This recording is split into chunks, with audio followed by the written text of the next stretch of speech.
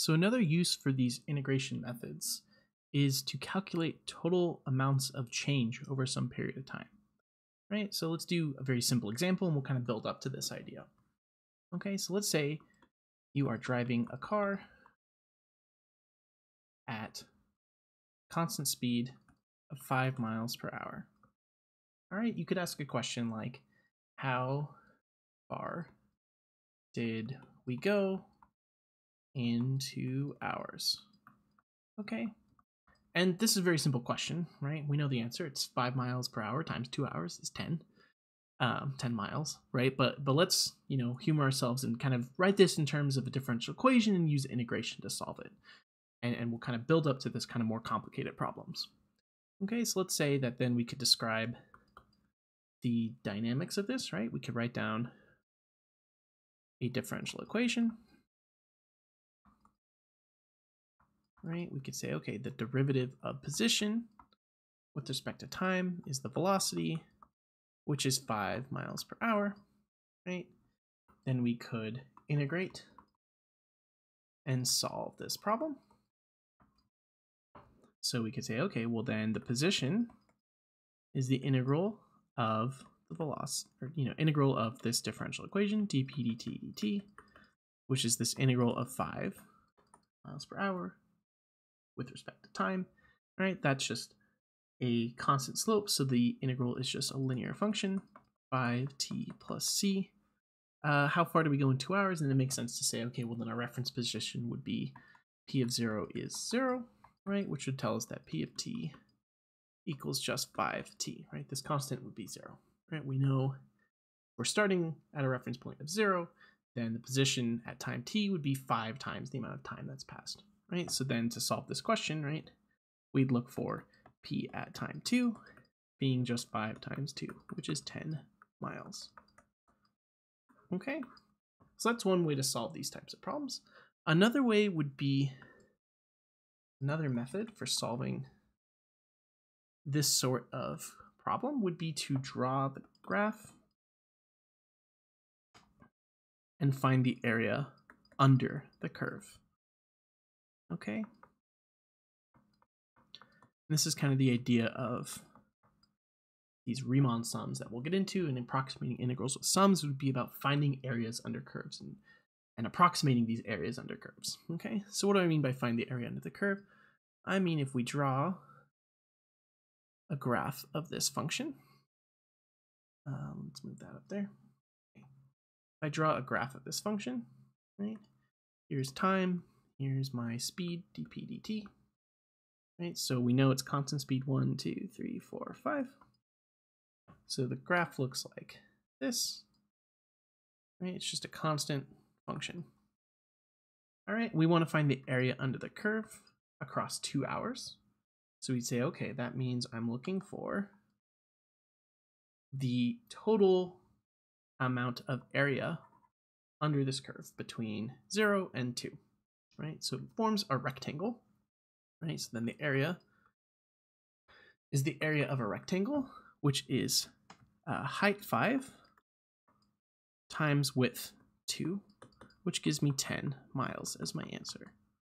Okay, so another way to think about these integrals, at least when you're kind of having these definite bounds, like I'm integrating from here to there, right? I'm integrating from 0 and finding the value at time 2, right? So when you're doing an integral like that, we're solving a problem where you're asking for some total amount of change. How much did this position function change by over the course of 2 hours? So from time 0 to time 2, you can draw the graph of the function you're integrating and try to calculate the area sitting underneath that graph. So in this case, it's a nice easy rectangle. We can find the area of a rectangle just multiplying the height and the width. Okay, so that answers our question there. Okay, and so let's extend this to kind of a more difficult example. So let's say we're driving a car again, and we're going to check the speedometer every half hour. Okay, so we don't have a nice easy function anymore. Now we are going to assume that we only know the speed at these discrete points in time every half hour. Okay, let me just grab this. So then let's say that we built up a table of our speed over time, it would look like this. Okay, so we have time versus velocity. So at time 0, we're going 0 miles per hour. That's what the speedometer said. And then we looked at the speedometer half an hour in, and it said we were going half a mile an hour. We checked the speedometer at 1 hour in. It said we were going 2 miles per hour. We checked it at 1.5 hours, and it told us that we were going at a speed of 4.5 miles per hour. Then we checked it at time 2 hours, and it said we were going 8 miles per hour. So we're stuck in traffic. We're going super slow. Okay, so we could ask the same question here, right? How far did we go in 2 hours? Right. And so there's a couple ways to answer this question, right? We only know our speed at these kind of discrete moments in time, but we could use those discrete moments in time, right, to write down a function and then integrate it, right? We could write down a function for v of t, right? We could try to figure out, is this just a nice function of time that I could write down? And then we could integrate and solve that equation. Okay. The other method would be to just make the assumption that we're traveling at a constant speed in between these two times, right? We could just assume the speed is constant in between our points, our measurement points, in between measurements, right? And of course, there's other ways you could do that, right? You could assume the speed is linear between your measurements, but we're going to start with just assuming it's constant in between these measurements. And even here we have two choices, right? So between time 0 and 0.5, we could assume that the speed is 0. We could assume that the speed is 0.5. We could assume that it's some number between these two, right? Or we could assume it's kind of increasing from 0 to 0.5. Right, we have a lot of choices here. But our two main choices that we'll think about is assume speed on the left endpoint. So the left endpoint, I mean between time 0 and 0.5, we're going to assume the speed on the left in time, so at time 0. Or we could assume the speed on the right, right? We could assume between these two times, the speed is going to be 0.5 instead. Or assume speed on the right endpoint. Okay, and so what do these two functions look like? Right, I drew them earlier, so let me just grab them and plot them out here. Okay, so on the left, we make this left-hand endpoint assumption. Right, this is our function here.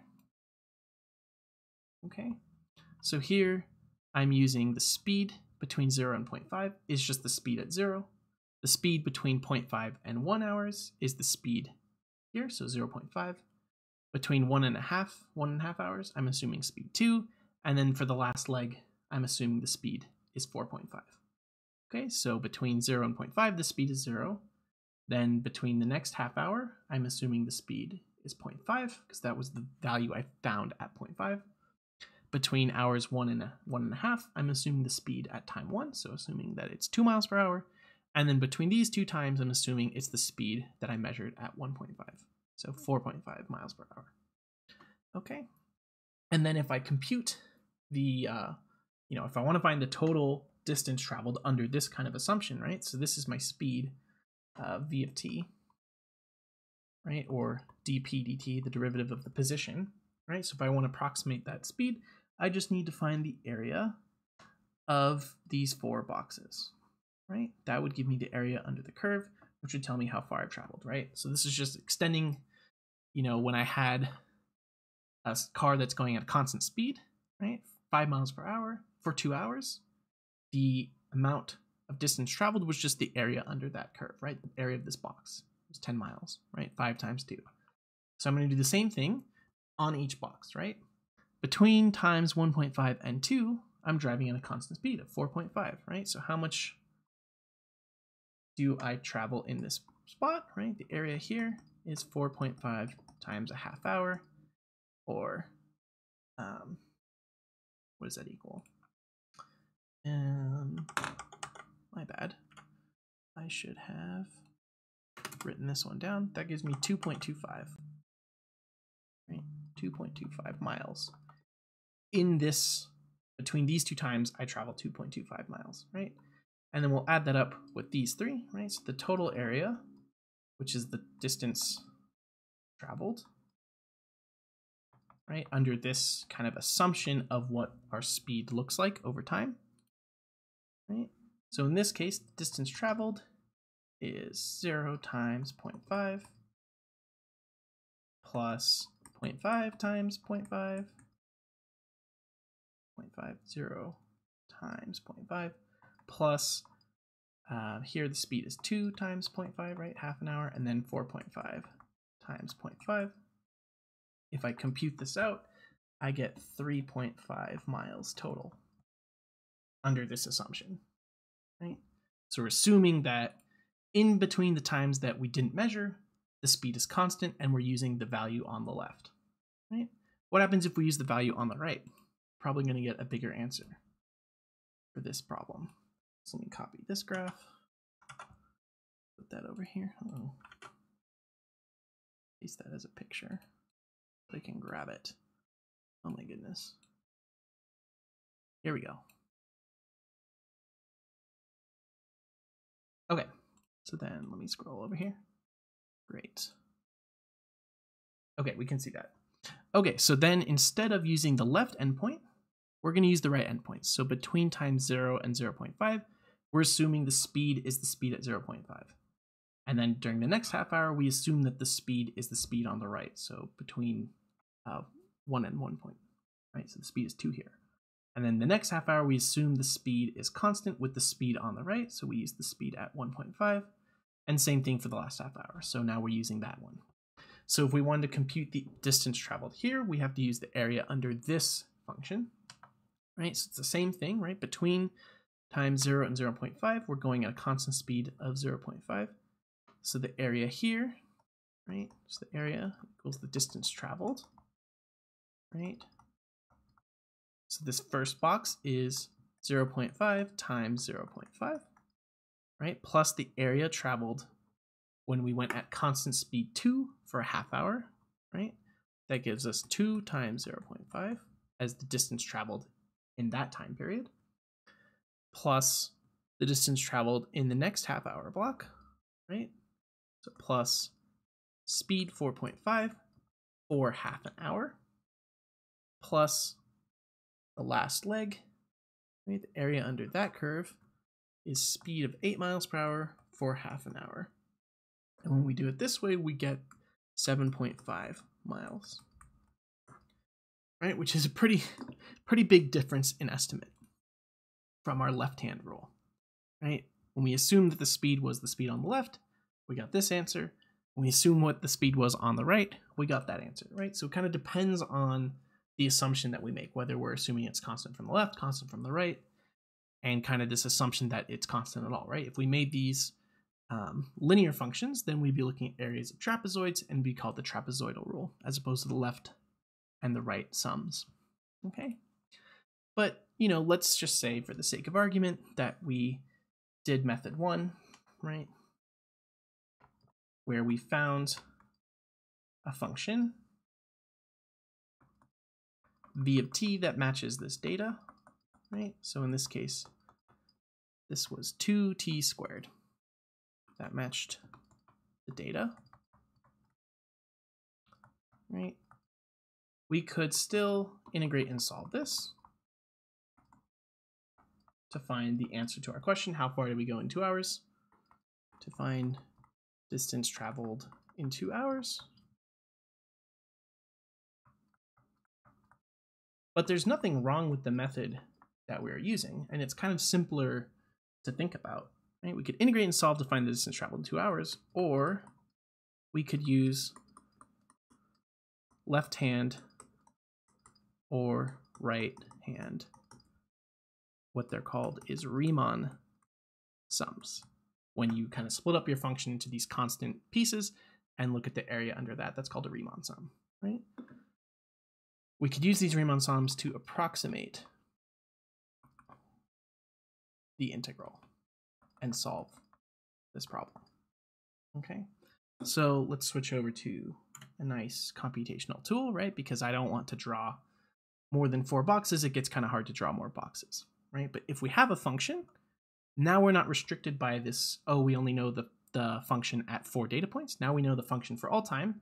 So we can even find the function at, these other data points, right? Because we look at 8 boxes or 10 boxes or 100 boxes, right? Once we have this function, we can do these approximations to kind of any precision we want. So let's switch over to this tool here. Where is it? Yes, this is the one. Let me make it full screen. Great. So this is a tool that is going to approximate the area under this curve, 2x squared, with a left or right sum, just the way we did it before, to approximate this area between time 0 and time 2, which gives us the distance traveled according to this function, which governs our speed for these two limits, right, from 0 to time 2.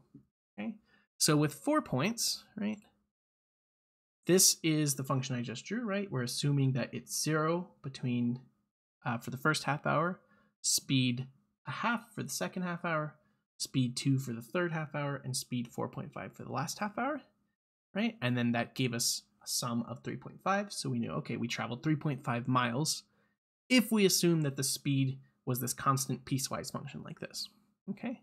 And when we use the right-hand sum, right, we assume the speed was 1/2 for the first half hour, speed 2 for the second half hour, speed 4.5 for the third half hour, and speed 8 for the last half hour, right? And then under this model assumption, we compute that we traveled 7.5 miles in those 2 hours, right?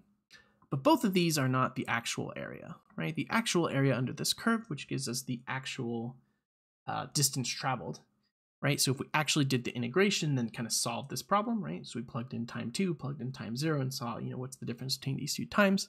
The true area under this curve is 5.333 miles, okay?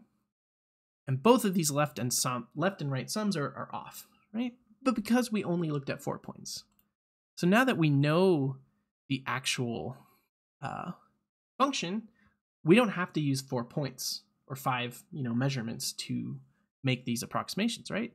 We know the function, so we can find these endpoints at lots of different times and build better and better approximations using these Riemann sums, right? So let's just look at the left sum, right?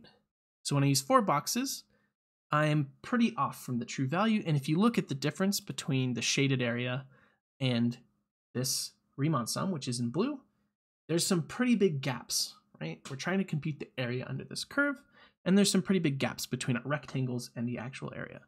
So if I add more rectangles, right, let's add 10. Now you can see that there's a lot less room between our approximation and the actual area. And our approximation on the right, this computational value, which is just the area of all these rectangles summed together, is a lot closer to our true area, right? And if I keep increasing the number of boxes, you can see in the picture, it looks more and more like the actual area under the curve, right? These little gaps between our heights of our rectangles and the height of the curve is actually getting smaller and smaller as the actual computed area and the true area get closer together, right? So if I keep increasing the number of boxes, right? If I make it, 51, you can barely even see it. If I zoomed in, you'd be able to see little gaps again, and the area is pretty close to the actual value. If I make it like 100 boxes, you can barely, you can't even see the difference between these two at all. There's still a difference in the actual computed area, but it's too small for us to see on the graph, right? We could play the same game with the right-hand sum, right? So let's go back to our starting point. If you notice, our right sum in this case is overshooting the area, right? We're computing more area than is actually there. But if I increase the number of boxes, right, I'm overshooting by less and less each time. And my right-hand sum is going to get closer to the true area under this curve, right? So if I keep increasing the number of boxes, I'm overshooting by less and less and less, right? If I make it like 50, you can see I'm still overshooting a little bit. And the area under this red rectangles gets closer and closer to the area under that curve, right? So if I make it 100, you can still see I'm slightly over in some places, but this value is a lot closer to the actual area compared to when I approximate this with 4 points, right? And so if we know the function, then we can make this Riemann sum approximation to whatever precision we want. The more boxes we use, the closer our value will get to the actual area under the curve, right? And so we'll talk more about, maybe formalizing this process in the next video. But this is the basic idea, is assume that your function is piecewise constant, right? When it's piecewise constant, you can find the area under the curve because it's just the area of a bunch of boxes. And then as you use more and more boxes to approximate the integral between these 2 points, you'll get a better and better approximation of the actual area. So here we'll do left and right together. Here's the actual shaded area, right? And then the integral is the same as this kind of area under the curve, right? If I increase the number of boxes, those approximations are going to go to the actual value, right? In kind of a limit sense, right? So we'll define the definite integral, which is this integral with these bounds sitting on top of there, which means the integral from 0 to 2. We'll define this as the limit of these Riemann sums, okay? So we'll get into that later in the next video. Okay, we'll stop here.